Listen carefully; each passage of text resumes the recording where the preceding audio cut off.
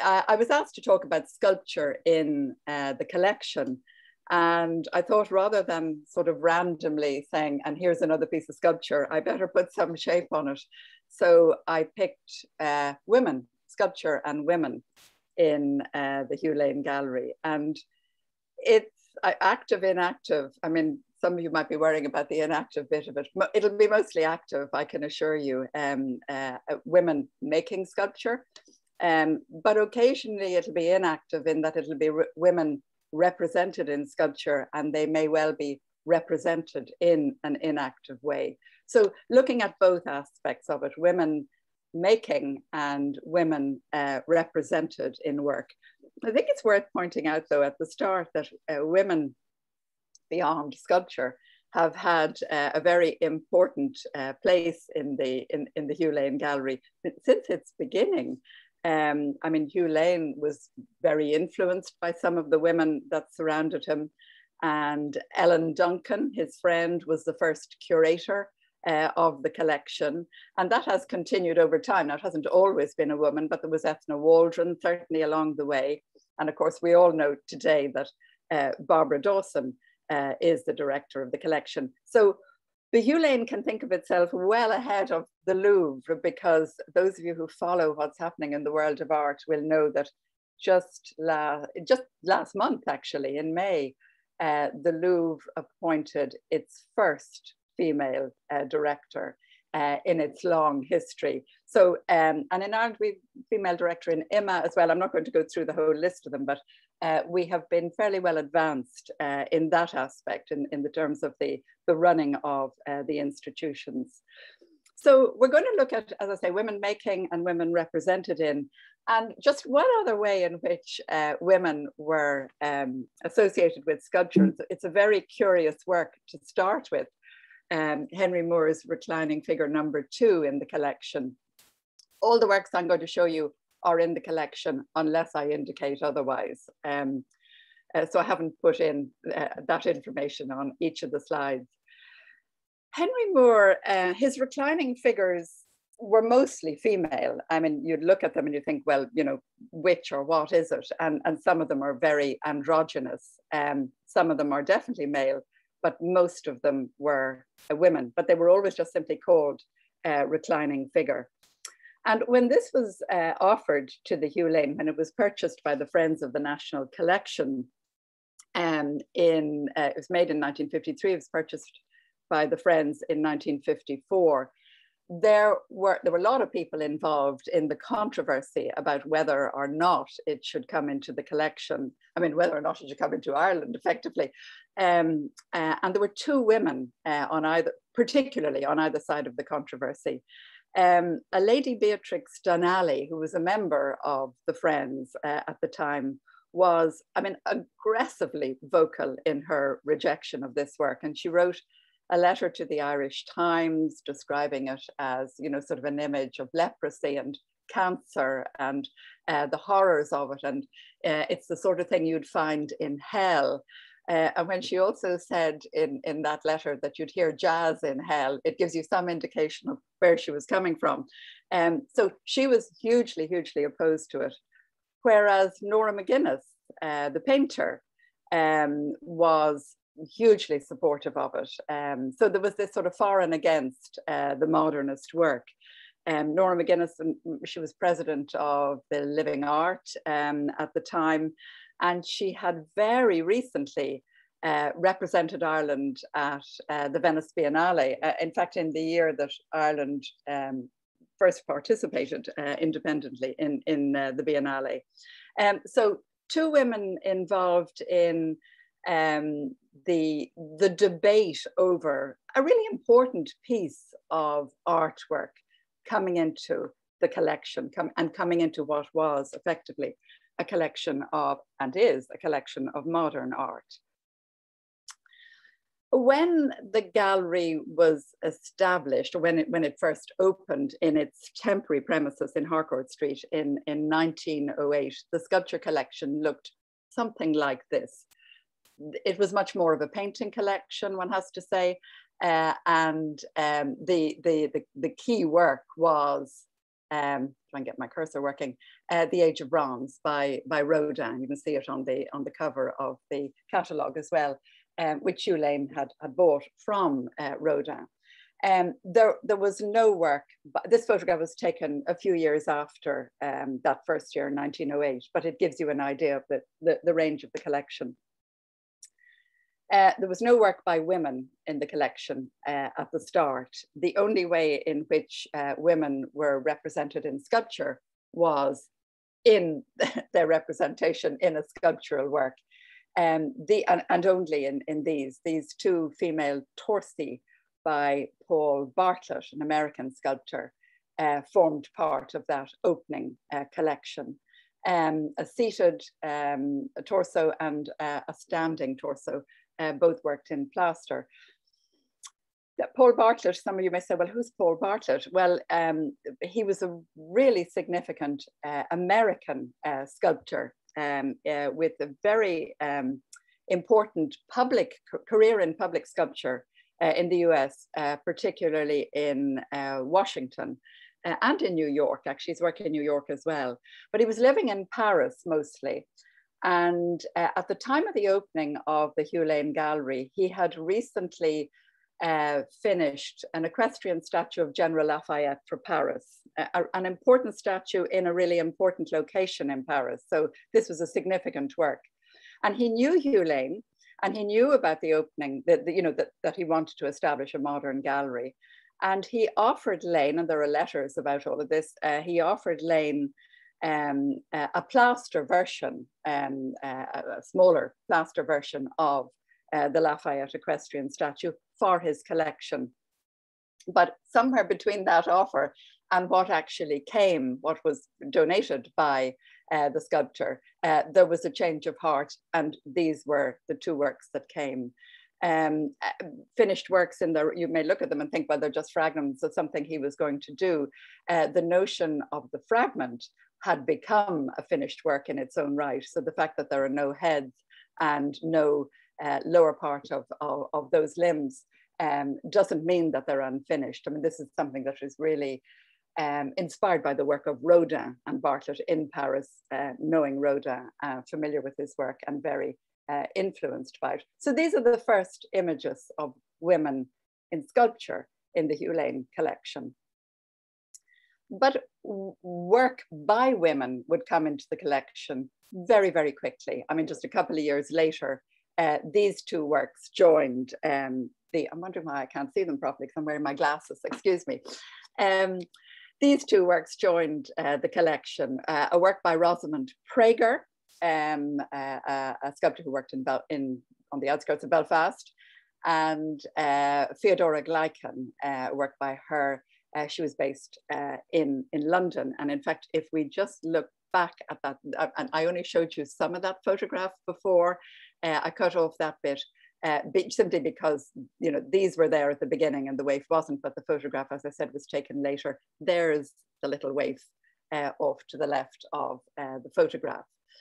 So interesting that the two works by women are images of children, because this is very much what women were expected to be doing if they were working in sculpture at the time, depicting children, depicting things they were familiar with from the domestic environment, doing other work as well, but particularly little ones and fairy tale type imagery. And they're interesting, the contrast between them, because the Prager, which is bronze, so the darkness of it makes the detail less clear, but it seems quite formal, and it almost has a slightly medieval air about it in the way she's costumed, the little one. Whereas the Gleichen looks rather more modern and more natural, really, in sort of almost the absence of clothing in the way she's sort of pulling up whatever her garment is, and even in the haircut. So something a little bit more dated and something a little bit more modern in the way in which the children are seen. Gleichen, her father was a sculptor, so she was brought up with it. his father was actually a distant relation of Queen Victoria, and she ended up doing quite a bit of work for the royals in London. Prager, as I said, in Hollywood in County Down near Belfast was where she had her studio. And here you see her in her studio in the 1920s, and you see more children and sort of fairy tale type imagery around, and that looks remarkably like the little waif there in the background. Now, it's a bronze work, so there will be more than one of them, because this was already in the Hugh Lane in the 1920s. And interesting too that both of these sculptors, Gleichen and Prager, they were both in touch with Hugh Lane. Again, there are letters. Gleichen, particularly in relation to paintings, not of her own, but paintings that he was interested in London. And Prager, who offered him a work actually for his new gallery, she's, you know, something that she was happy to give on loan or to be, you know, permanently brought into the collection. And he went north to her studio to choose a work. So we can imagine him sort of walking around in the studio and picking the image of the little child to be introduced into his collection. And as I say, it was there very soon after, just a small number of years after the gallery actually opened. Now, women were also, I hate to say permitted, but they were rather restricted really in what they weren't expected to be doing great monumental outdoor sculptural pieces.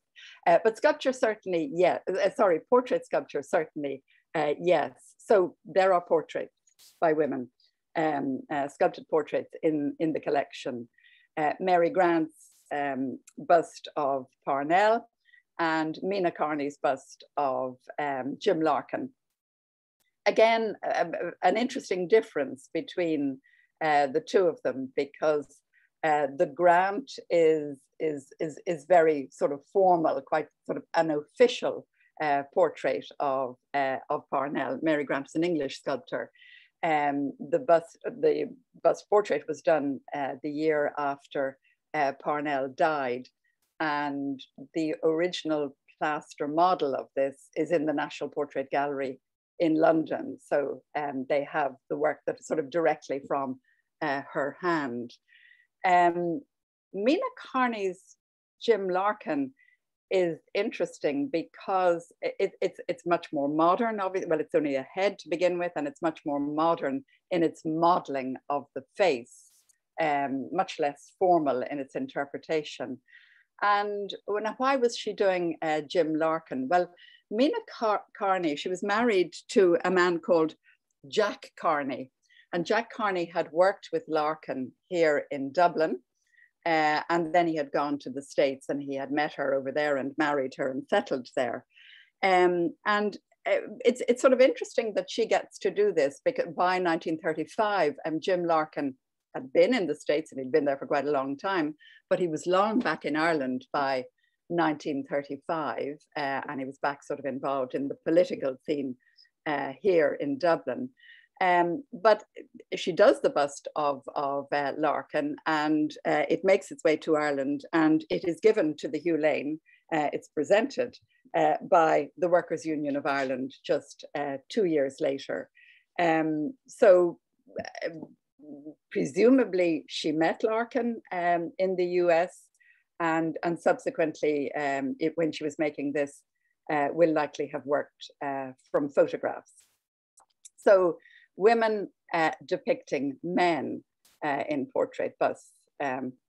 Now, women depicted in the busts, and one of them by a woman, Melanie Lebrocki depicting her mother, Sybil, in 1973, and Jacob Epstein doing a bust of Lady Gregory a lot earlier in 1910. I'm going to start with the later one, the Melanie Lebrocki, because it's an interesting bust of Sybil Lebrocki in many ways.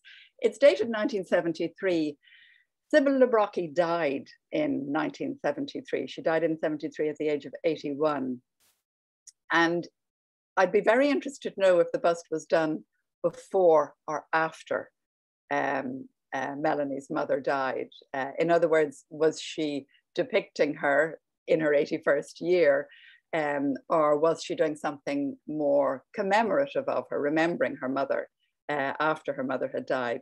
But interesting the way she captures the face of an older woman, because she's done it by way of the modeling of the face, rather than actually, you know, maybe putting a whole sort of series of wrinkles on the face. She's done it by this sort of almost blob-like technique, where she'll have done that on plaster or clay, whichever she was working on, and then that will have come out in the mold and be repeated in the bronze.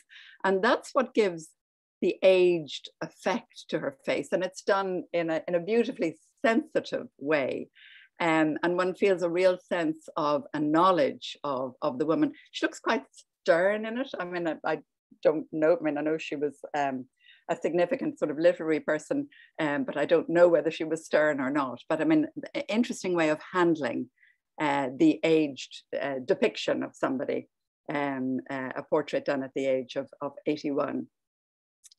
Jacob Epstein, on the other hand, much earlier, 1910, very significant modernist sculptor, American English, I mean, worked most of the time in London. And the Epstein portrait is interesting because we have both sides of the story. We know very little about portrait sittings for sculptural work. The sculptors seem not to talk about it, and the sitters seem not to talk about it. I mean, it's as though what goes on in the studio or wherever the sitting is taking place is completely private. In this instance, as I say, we have both sides of it, and they're fascinating, and they reveal the way in which, go back to that for a moment, active and inactive. I mean, the Larkin and the Parnell were, you know, pretty static portraits. This has a very active surface. The textured surface of that is very active, but the face is absolutely still. There's a huge amount of movement in this. Lady Gregory is definitely active. And I think looks as if she's fairly ready to, I mean, that mouth looks just ready to speak and tell you exactly what she's thinking. So what did the sculptor say about this? I'm just going to read you a paragraph because I think it's absolutely wonderful. It says so much about Lady Gregory. This is Jacob Epstein's autobiography, which is titled Let There Be Sculpture. And he said, the Lady Gregory was a commission from Sir Hugh Lane, and he intended it for the Dublin Art Gallery. The bust progressed to my own satisfaction, and it was about completed when one morning, Lady Gregory turned up with the most astonishing head of curls. She had been to the hairdresser and wished me to alter the head. I was not inclined to do this, as the bust had up to then been planned to give Lady Gregory the air of the intellectual, somewhat schoolmarmish person that she was, and her usual appearance was all of a piece and quite dignified. Also, she announced that if I came to the theatre that evening, I would see her in evening clothes and would then see how much finer she appeared with bare shoulders. It's amazing, he says, or he writes, how English women of no uncertain age fancy themselves dressed as Venus. On both points, I told Lady Gregory that I could not imagine the bust any better if I altered it as she wished, and in my headstrong way, kept to my guns, and this practically terminated the sittings. And he goes on then to say, you know, Hugh Lane was horrified by it, and so on. Lady Gregory then, in her writings, tells the story that she was going through these formal sittings, and on one occasion, somebody came in to speak to her, and the chat was about something that was going on in her precious Abbey Theatre. And she got completely caught up in the conversation, and she forgot that she was sitting for a portrait, and that Epstein noticed this. And I mean, she's recounting it afterwards, obviously, that he noticed this, and he thought finally he had captured her in a totally natural state. And what she said he did was he chopped through the head at the neck and tilted it. And you can see that perfectly clearly. You can see the tilt in the head in both of these images, the way it's tilting slightly to the side and looking slightly up. And you can sense, as I say, that I'm sorry, that's hopping on me, that someone, we could be talking to her, somebody's talking to her, and she's about to pontificate in some way. You can see that she's very much about to take over the conversation, and that she's engaged in what she's doing, not engaged in just being aware of the sculpture. So you also see in the work, which I think is fascinating as well, this great sort of join here, which is obviously where he cut through the head to tilt it. And without knowing that that's what happened, I think we can read that as though she was wearing a rather high sort of roll neck blouse, rather than one with revers, but something that came up to here maybe and turned over. And therefore sort of stopping, the clothing stopping there, and then the head starting, rather than just seeing it as her being slightly, as I think, guillotined almost in the slicing through, but hugely active in the way he's caught the woman. Now we're going to see in sculpture in the 20th century in Ireland that marble and bronze, they won't disappear. They will continue to be used, but they will be challenged by new materials and new ways of making sculpture, and that this will be particularly obvious in the work of the women sculptors. But I should also say that, we shouldn't really call them sculptors, we should call them artists, because these are women. Dorothy Cross, I'm showing you a sculptural work by her, and I'm talking about sculptural work. But she did a whole range of different types of work. So it's too restricting to call her a sculptor, and that applies to most of them that I'm going to talk about. So we think, I'm talking about their sculpture, but we should think of them rather more as artists. So as we'll go on and look at new media, just to be aware that these artists who will work with, as I say, Dorothy Cross works with the most extraordinary range of different types of materials. She will also use the traditional bronze. And here's a standing foxglove that she did. She did a whole series of these in 2007. And it wouldn't be Dorothy Cross if it didn't have some sort of an edge to it. It's never just a foxglove. And in fact, the way in which she has depicted this foxglove, some of those bell trumpets are actually the tips of fingers. And you'll all know from seeing them out in the countryside. I'm actually just back from Kilreelig. I was there last week. So walking along the pathways around the art centre, the foxgloves all along the hedgerows. And they have this extraordinary sense of, they have this stately aura about them, and yet they're common because they're everywhere, this strange combination.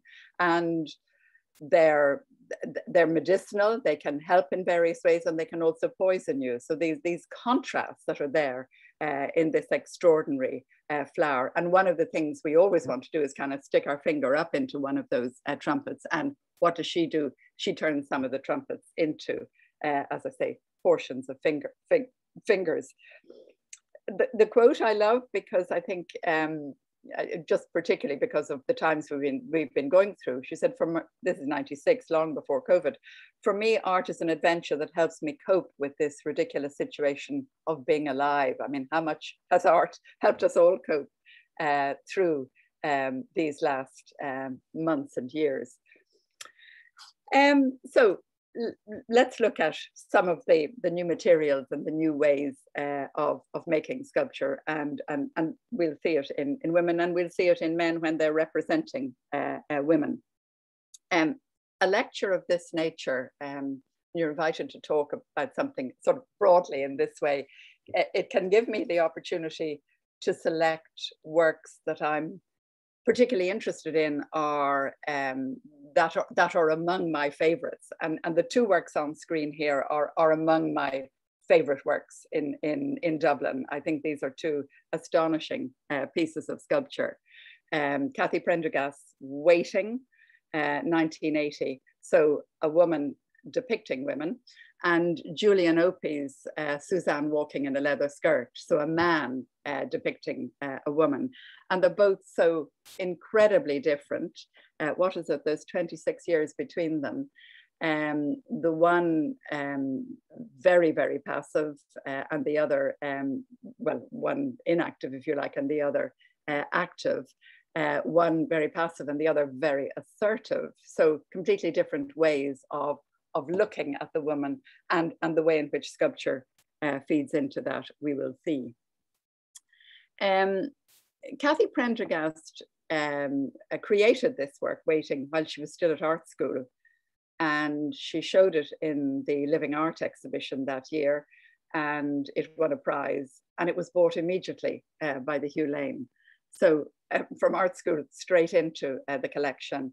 And I've known it in the, well, I've known it since the Living Art, I suppose, in that year. And it has always stayed with me.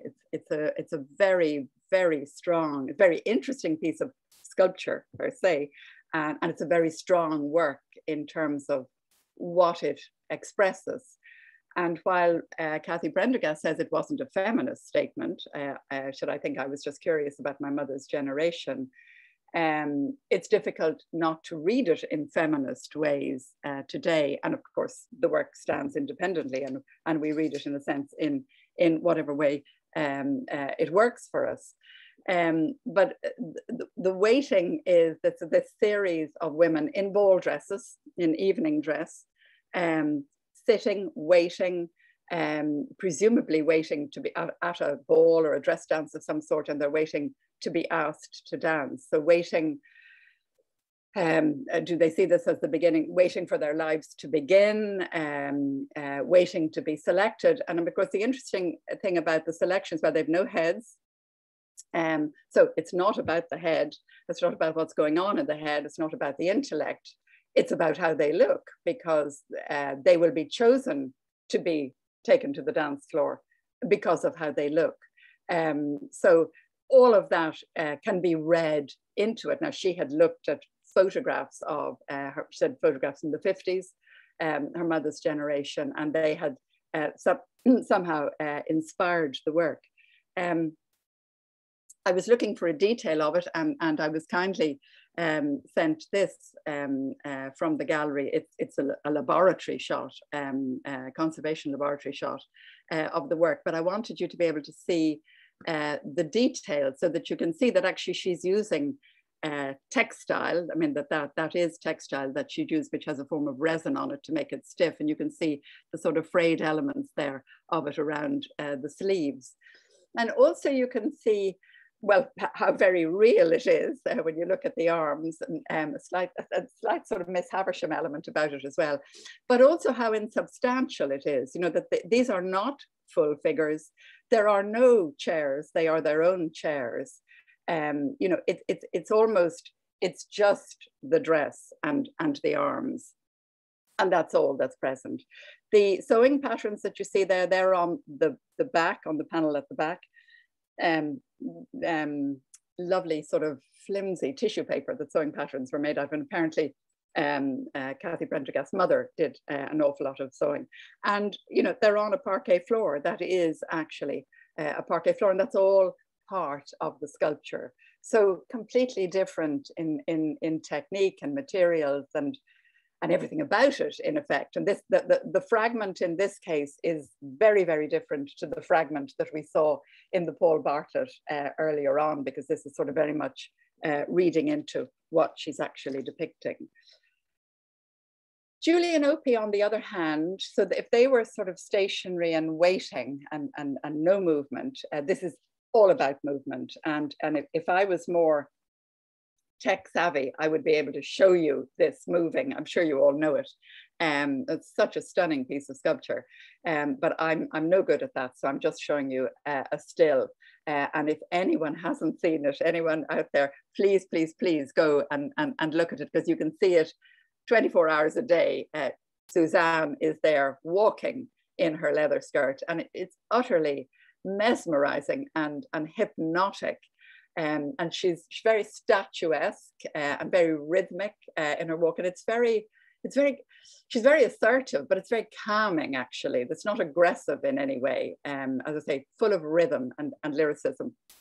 And he's all about this, and it's all about people walking. Julian Opie, this is on the Listen Gallery website, a quote from, says, everything you can see is a trick of light casting shadows, creating depth, shapes, colors. Turn off the light and it's all gone.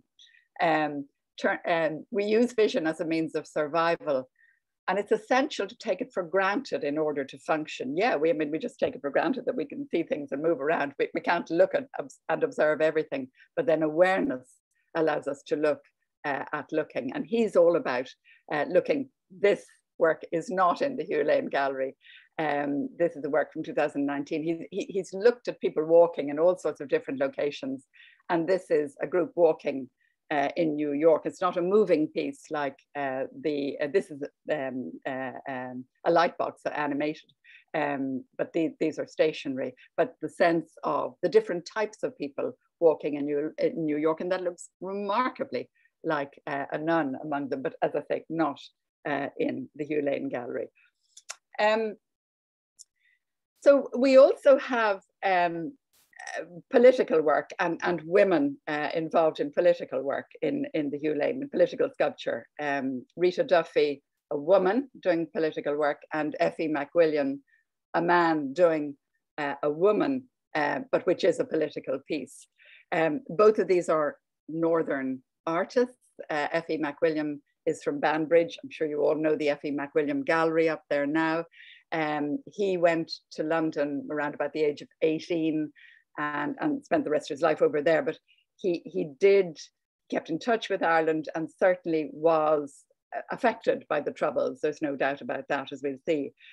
Rita Duffy, Belfast, and very sort of involved with the whole story of the Troubles and quite a bit of it in her work. Effie McWilliam, he did a whole series of Women of Belfast, and you have a bronze sculpture there, and you have 2 drawings there. So a lot of drawings, which are artworks in their own right, and a whole series of sculptures, probably about 25 or 30 of them, and different sizes as well. And they were done between 1972 and 1974. And they were particularly in response to the bombing of the Abercorn restaurant in Belfast on Saturday, important to say Saturday, the 4th of March, 1972, because Saturday afternoon it was packed. 2 women were killed and 130 people were injured, and no organization claimed responsibility, although it seems to be assumed that it was the IRA.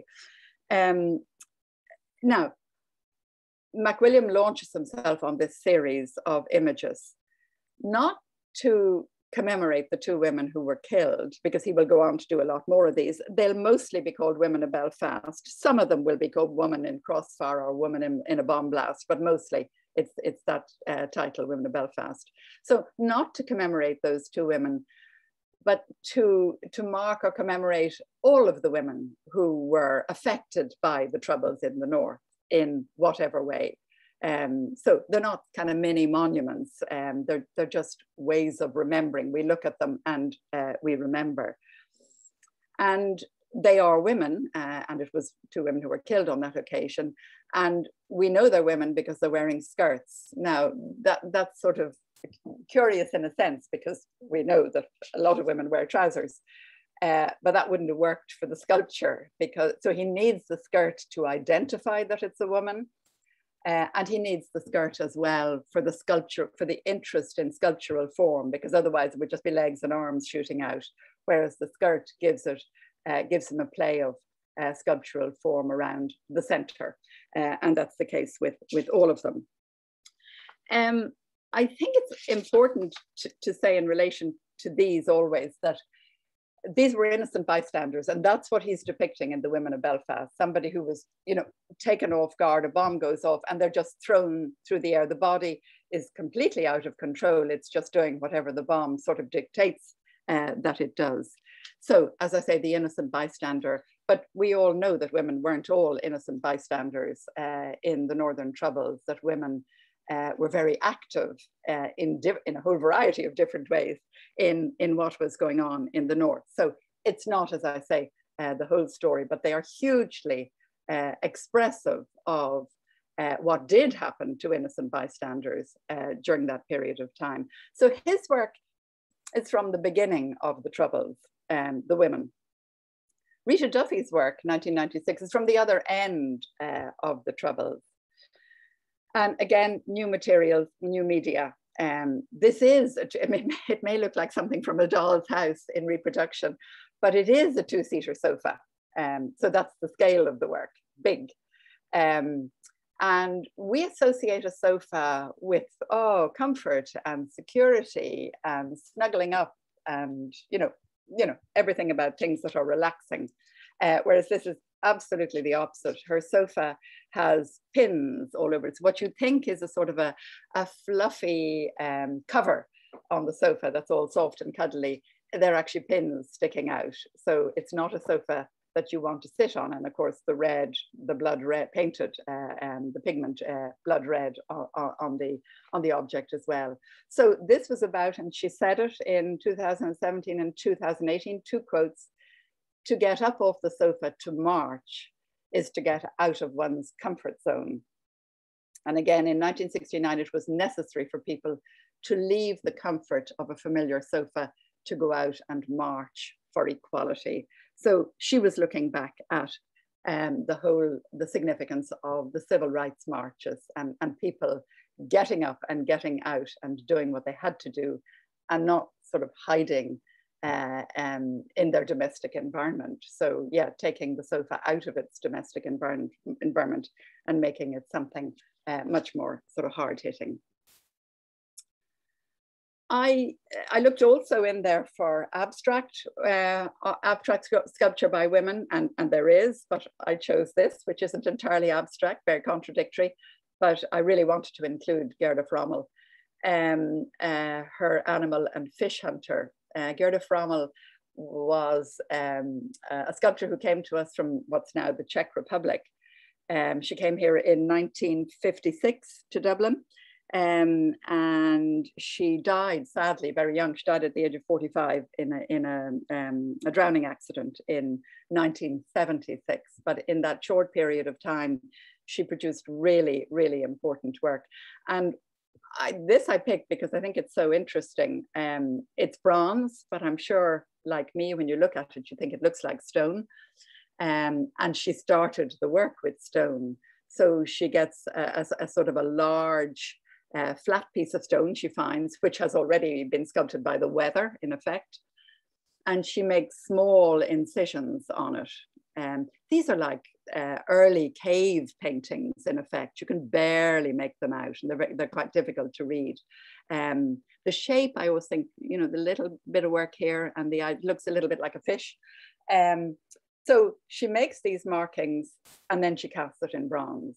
So she transfers it to a different material, and it's two-sided, obviously. You can see from the way it's standing. There's work on the other side of it as well. So to all intents and purposes, when we look at it, it's abstract. And then when we hone in on it a little bit more, we find actually that there is more going on. And I think that duality, the hovering between figurative and abstract, makes it very particularly important.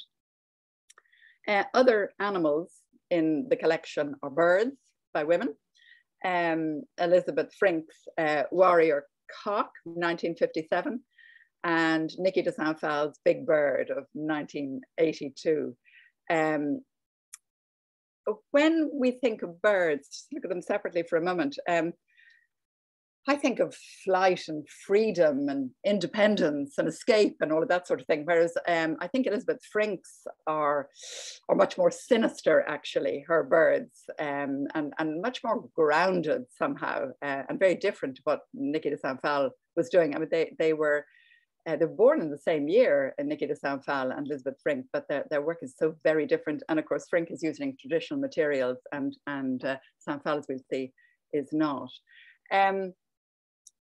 Frink was depicting birds when she was still a student. This is a comment on her work when she was a student in 1949.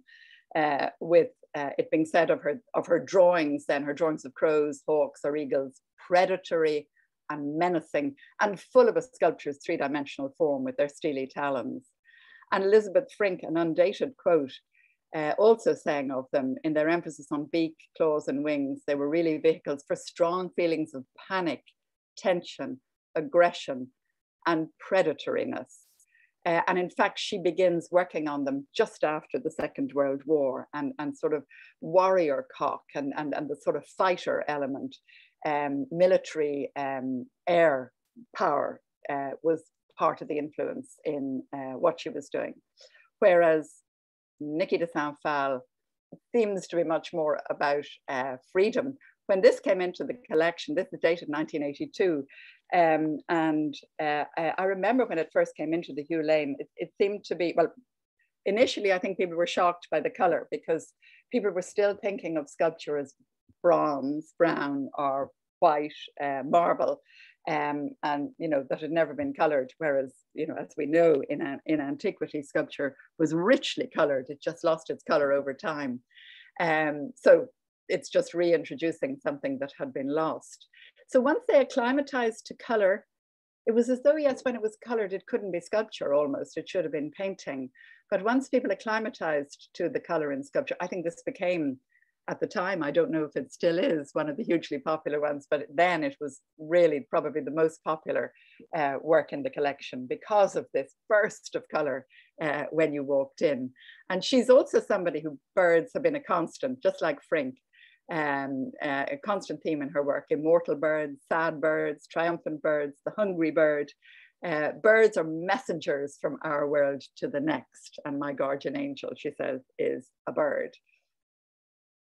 And just because Isabel Nolan is they were sort of English and French, this is an Irish artist, Isabel Nolan, and I'm not suggesting this is a bird or necessarily flight, but her Rings of Saturn, which is, about the great world out there. There's a lot going on in terms of the different materials used, but there's also this sense of orbiting, hovering over it. This is actually hanging on a very thin wire, hovering above the Rings of Saturn there. And I included this because of sort of relationship with flight, and movement and the sculptural element, but also because, just to tantalize you, Isabel Nolan also did this work out in Dublin Airport, and I think you could probably see the beginnings of it there in the Rings of Saturn in the Hugh Lane. And I think that's probably where we all want to be now, is coming and going at that turning point out in the airport, but hopefully before too long. So just to finish up, installation and environments. Deborah Brown, a Belfast sculptor, doing very much an installation work, and Dorothy Cross's Shark Lady in a Ball Dress, which formed part of a loose installation in the Douglas Hyde in 1988. We met Dorothy Cross during the Foxglove earlier on. The group show of work here was called Ebb, but while these are works that stay together, this is the whole work. These all got broken up eventually, and this particular one, the Shark Lady in a Ball Dress, is in the Hugh Lane. This two behind, I don't know where the other groups went. That was called Mr. and Mrs. Holy Joe. This is all about sex and sexual activity, and I think that's a marriage veil that's hanging between them. So Deborah Brown's environment, as I say, this is all of a piece. These people waiting for a Punch and Judy show. She'd been working on stage sets for the Lyric Theatre in Belfast in the 50s, Belfast artist. And she'd been making them in paper and wire, and she went on then to make these sculptures out of the same material. So there's a fragility about them, certainly. But the waiting aspect, we'd women waiting to be asked to dance. And first, in the early work we looked at there, also from the 80s. In this instance, they're waiting for the Punch and Judy. So this person clearly fallen asleep. These two are having a little chat here. This person sitting reading, waiting for, and this was the person presumably collecting the tickets at the side. And we sort of walk through and examine and explore. And then we look around, we turn around and we wait ourselves for the event to begin. So we become part of the artwork. The shark in a ball dress, a whole other ball game going on here, because this is, we're back to the ball dress, which is quite interesting. And Dorothy Cross says it's meant to be slightly mad, the frivolous aspect of the ball dress and the danger of the shark, at once male and female. The ball dress, bronze, woven bronze mesh, and cast from her grandmother's ball dress, I gather. The sort of body part up at the top actually is a penis, believe it or not, and a fin sticking out behind. So she's mixing the genders in her work. And it's very interesting in relation to where we started, because the genders are fused, if you like, in this figure, in the Dorothy Cross image. Whereas here, they're separate, intended to be fused eventually, but the male is understood in the image, that the men, as I say, will be coming to invite the waiting women to participate in the dance.